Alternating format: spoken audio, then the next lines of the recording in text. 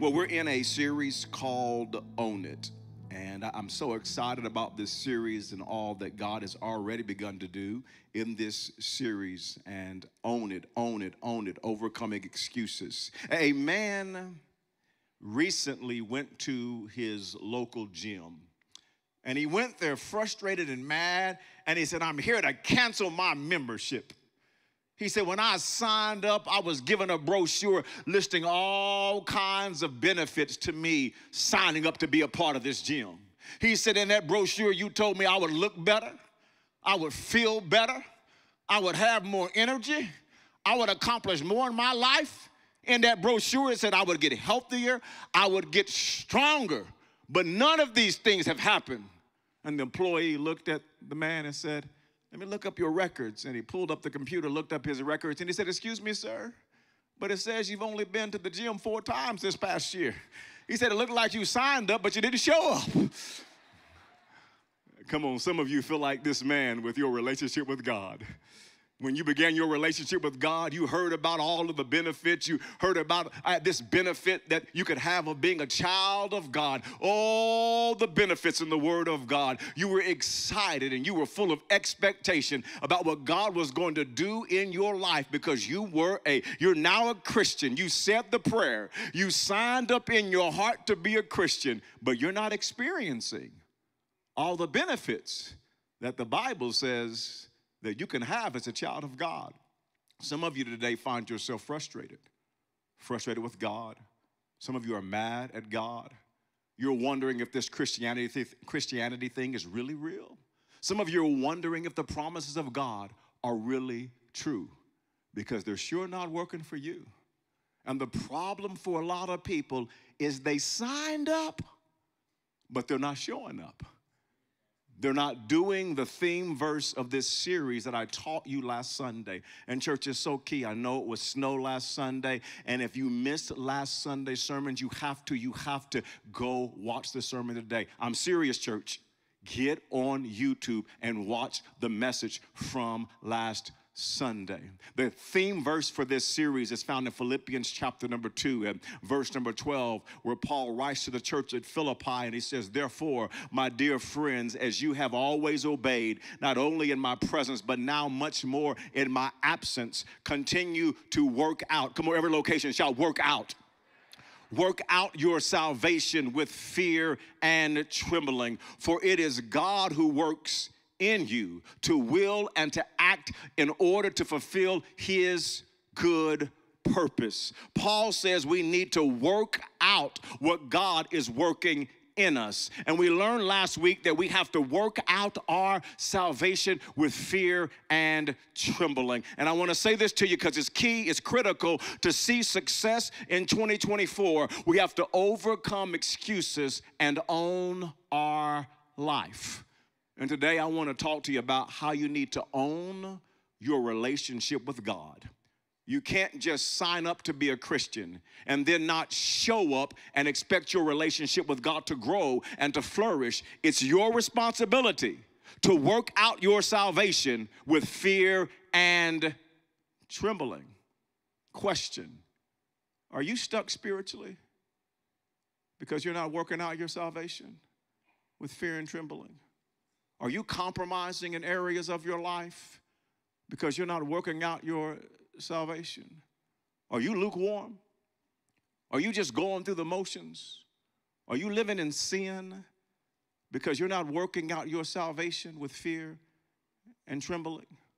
And I want us to look at a story in the Bible about a man who was stuck spiritually. He was lukewarm. He compromised. He was living in sin and was trying to cover up his sin. He wasn't owning his relationship with God. Today, if you have a Bible, open it to Psalms chapter 51. Psalms chapter number 51. Psalm 51 is a record or a journal entry of David's prayer to God after he had made the biggest mistake of his life. He had abused his power. He committed adultery with a woman named Bathsheba. He had her husband murdered. He tried to cover it all up. The man who was known as a man after God's own heart drifted away from God. He was living in sin. He was playing church games. He was making excuses. Instead of owning his relationship with God, he was trying to cover up his sin. Until one day, Nathan the prophet showed up. He confronts David about his sin. And from that moment, David was confronted with his sin. When that transpired, something shifted inside of him, and he began to own his relationship with God. And today, my hope and my prayer for you, People's Church, is that something would shift inside of you as you hear God's word preached today, and you'd begin to own your relationship with God. I want to just show you this. I want to show you how David began to own his relationship with God, because I want you to own your relationship with God. David signed up, and then he began to show up. Let me give you 6 ways to own your relationship with God. For all of my note takers, come on, get your pen, your paper ready, take some notes, get your phone ready, take some notes. For all of my non-note takers, get your pen ready and your paper ready and get your phone ready. Take you some good notes today, because you need to own your relationship with God. Number 1 is this: you have to own your sin. If you want to show up and not just sign up, you have to own your sin. After David was confronted with his sin, he finally began to own it. And in Psalm chapter number 51 and verse number 3 and 4, he says this to God: wash away all my iniquity and cleanse me from my sin. For I know my transgressions, and my sin is always before me. Against you and you only have I sinned and done what is evil in your sight. So you are right in your verdicts and justified when you judge. David was owning his sin. Notice what he said. He said, my iniquity, my sin, my transgressions, my sin. He said, I sinned. David acknowledged and confessed his sin. David was done blaming people. He was done blaming circumstances for his sin. He said, I sinned. I did wrong. I blew it. And if you're going to own your sin, you have to acknowledge and confess your sin. You can't blame others. You can't make excuses. You can't justify it. You can't dismiss it. You can't ignore it. You can't hide it. You have to show up by owning your sin. You have to acknowledge your sin and confess your sin. I want you to listen to what David said in Psalm chapter 51 and verse number 9. He says, hide your face from my sin and blot out all my iniquity. David understood the importance of acknowledging and confessing his sin to God. Matter of fact, I want you to listen to what he said in Psalm chapter 32 and verse number 5. David said, then I acknowledged my sin to you and did not cover up my iniquity. I said, I will confess my transgressions to the Lord, and you forgave the guilt of my sin. Church, if you want to own your relationship with God and not just sign up, but show up, you have to acknowledge and confess your sin to God. A famous verse says in 1 John chapter number 1 and verse number 9, if we confess our sins, God is faithful and just and will forgive us our sins and purify us from all unrighteousness. When we own confessing, God owns forgiving. Acknowledge and confess your sin to God. Number 2 is this: you have to own repenting before God. Repenting before God. David didn't just sign up for a relationship with God, but he showed up by repenting before God. I want you to notice this in Psalm chapter 51 and in verse number 2. He said, wash away all of my iniquity and cleanse me from my sin. David didn't just want to continue in his sin. He was no longer justifying his sin. He was no longer making excuses. He wanted to change. He wanted his heart and his life to be different. He wanted a holy God to change him. And so he cried out in Psalm chapter 51 and verse 7, cleanse me with hyssop, and I will be clean. Wash me, and I will be whiter than snow. Hyssop, a plant. That's what hyssop is. It was a plant. And matter of fact, this plant was used throughout Scripture. In Exodus chapter number 12 and verse 22, it was used by the Israelites to put the lamb's blood on the doorpost so that the death angel would pass by their home. They would see you have the blood of the lamb over your life, and the death angel will pass by. In Leviticus chapter number 14 and verse number 4 and verse number 6, this hyssop plant was used to cleanse defiled skin. And in Leviticus chapter 14 verse 49 through 52, it was used to cleanse mold in homes. And in Numbers chapter number 19 and verse number 6, it was used to make the water of cleansing that would be used to cleanse the people. And what David was saying to God, he was saying, God, take the hyssop that is used to cleanse the people, that's used to cleanse skin, that's used to cleanse the temple, and Lord, clean my life, cleanse my life, clean me up from the inside out. David wanted to be clean on the inside. Church, if you want to show up and not just sign up, you have to repent of your sin. When you show up, you don't want to just be forgiven. You want to be changed. Is there anybody in the house that wants to not only be forgiven, but wants to be changed by the power of God? Come on, every location, do you want to be changed by the power of God? We got to own our relationship with God. Pastor, how do I own my relationship with God? Number 3 is this, write this down. You have to own prayer. You have to own prayer. The entire chapter of Psalm 51 is David's prayer to God. David didn't allow his sin to stop him from praying. This is so key, church. David was filled with shame, with guilt, with fear, with anger, but he didn't just sign up. He showed up and he allowed all of those emotions he was dealing with because of his sin to drive him to pray to God. Church, the devil will try to use your sin to drive a wedge in between you and God. Matter of fact, Revelations chapter 12 and verse 10 says that the devil accuses us day and night. All day long. You know what that dirty, conniving, sneaking, evil, dirty, nasty devil does? He accuses you and I day and night. Always throwing accusations at us. Look at that sin. Look at you. Look at all that sin. Look at that stupid decision. You're a lousy Christian. Look at how you talk to people and treat people. Just look at you. You're just a worthless sinner. But don't you let the devil and those accusations put a wedge between you and God.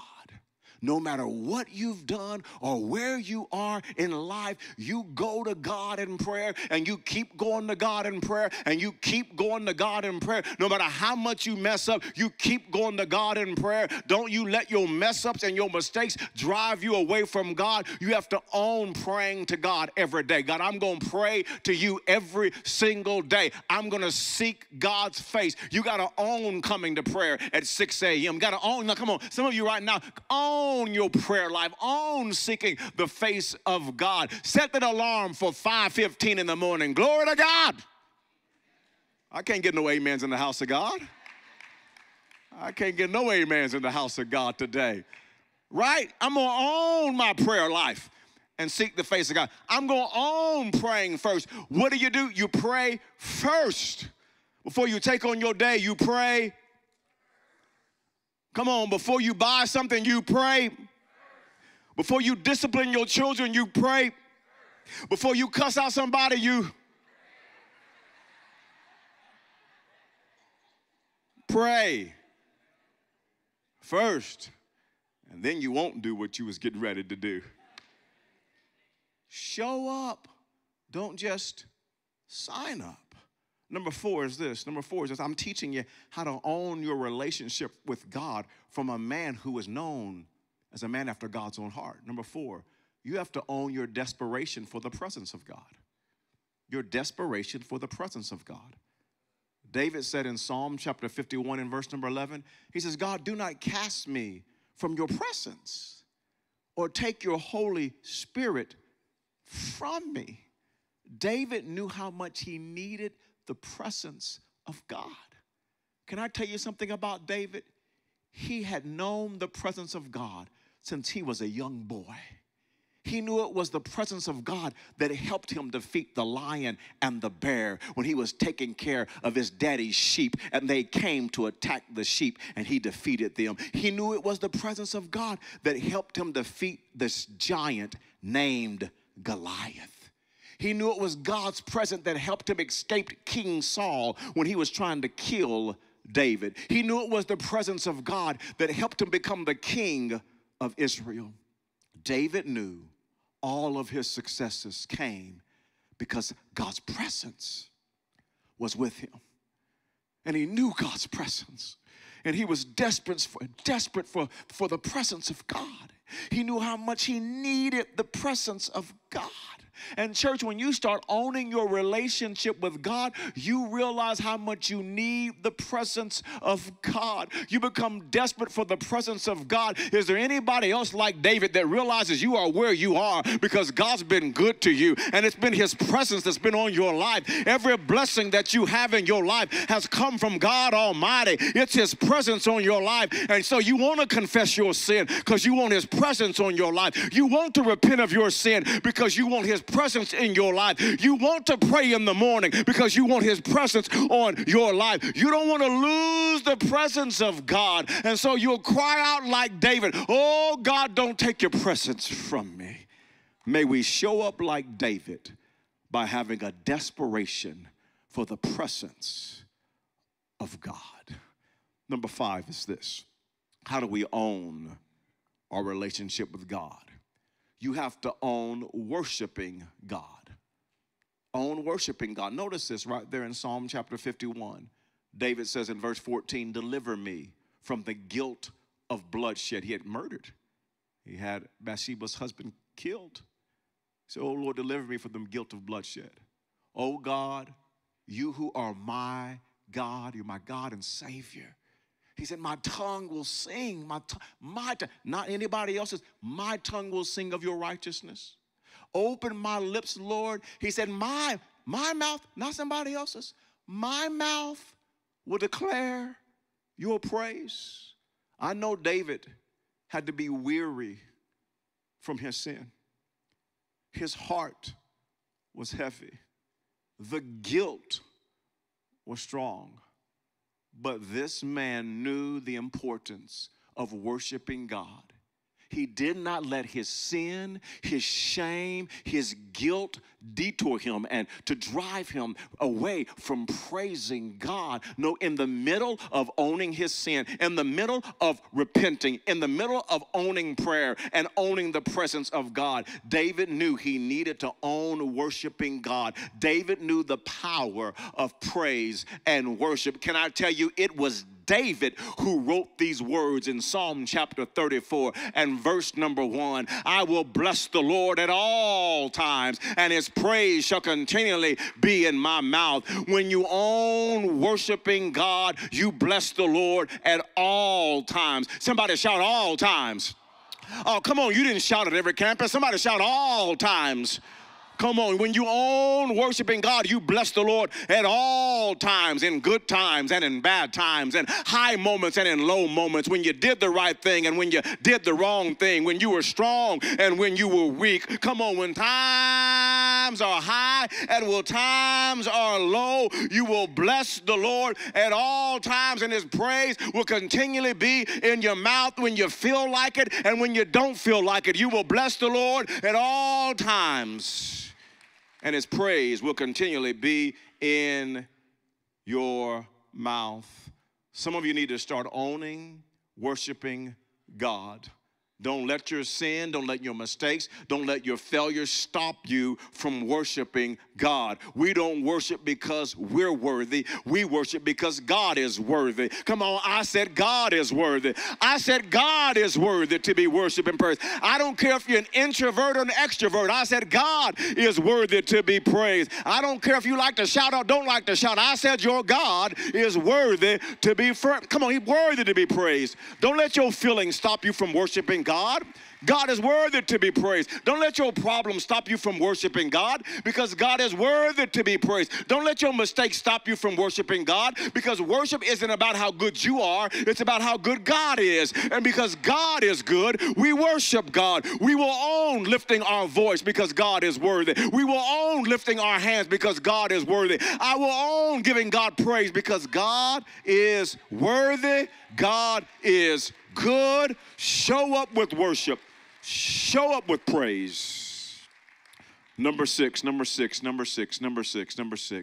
have to own your spiritual growth.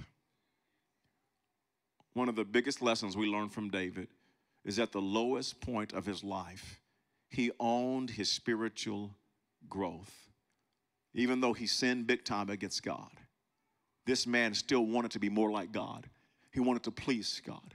He wanted to obey God. He wanted to follow God. I want you to listen to the heartfelt cry of this man who was desperate for God. In Psalm chapter 51 and verse 10, he said, "Create in me a pure heart, O God, and renew a steadfast spirit within me." The cry of his heart was to have a pure and a steadfast heart. He wanted to be faithful to God. And that's why he wrote in Psalm chapter 51 and verse number 12, "Restore to me the joy of your salvation, and grant me a willing spirit to sustain me." David knew that joy comes from following God. And not only does joy come from following God, but peace comes from the Lord. And joy comes from the Lord. And hope comes from the Lord. And love comes from the Lord. And blessings come from the Lord. Let me say it to you like this. 2024 will be your best year ever if it's your best year spiritually.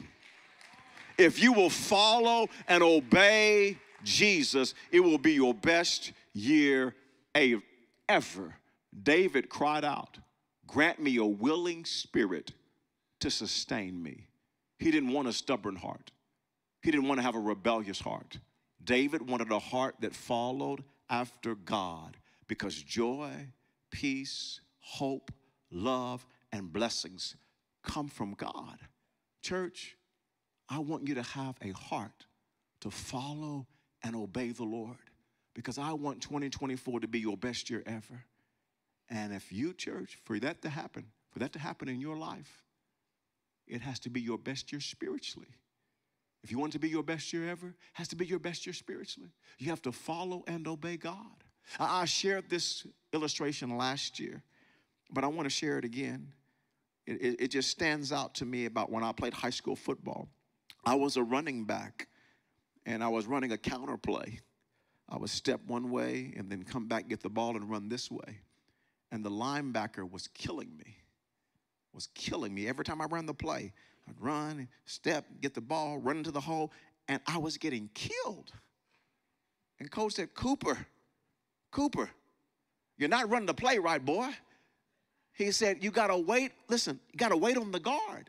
You're stepping and you're going too quick. The guard is pulling, and if you wait on the guard goes to the hole before you and blocks the linebacker." Shazam. Oh my goodness. I waited just a little longer on that guard to pull. I followed him through that hole, and I began to score touchdown after touchdown because I began to run the play the way the coach designed it. And can I tell you, some of you are getting killed in your life because you aren't running God's play. Like, you keep trying to do life on your own, and you're getting clobbered. You're getting wore out by the enemy, and you've got to run God's play. And if you'll run God's play, you'll have the best year ever. And if you don't, can I tell you, the enemy will wear you out in 2024. I'm asking you, for 1 year, would you run the spiritual play? For 1 year, would you run the spiritual play? Don't just sign up, show up. Here goes the spiritual play. Let me give it to you. Get your cameras out. Take a picture of this. I showed this to you last year. Some of you didn't do it, but this year you're going to do it. Amen. Yeah, some of you didn't run it. You didn't run it. You know you didn't run it. You remember it last year. You're like, yeah, he told us, but here I am again. Lord, it's me. Run the spiritual play. For 1 year, faithfully pray and read God's word. Just every day, faithfully, every day. If it's one verse a day, read God's word. Read God's word and pray every single day. This 21 days of prayer is kicking it off for you. Here's the second one, worship in God's house faithfully.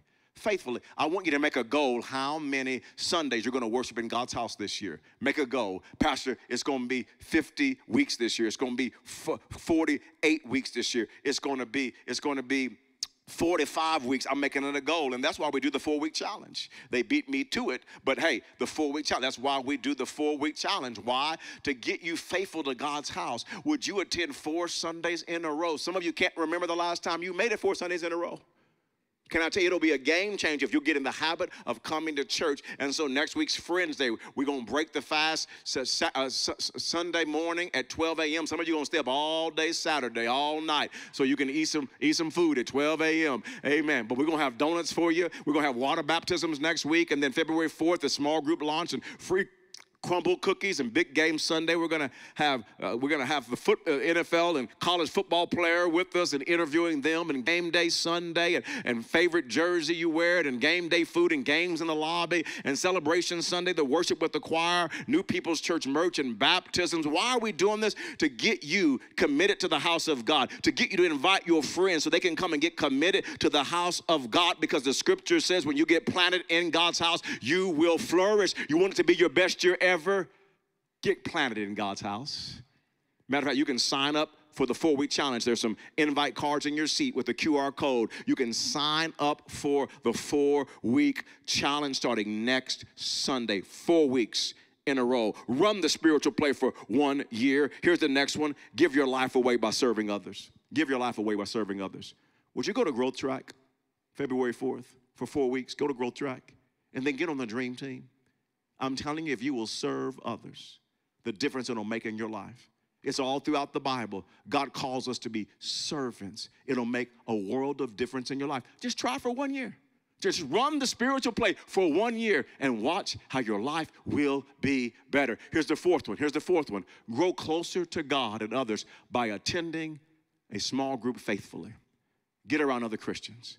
Do these 4 things consistently. Get in a small group. Watch how God changes your life, and it sets you up to have your best year ever. Some of you, would you lead a small group for others to get involved in? We have some small group training. Leading a small group is super easy.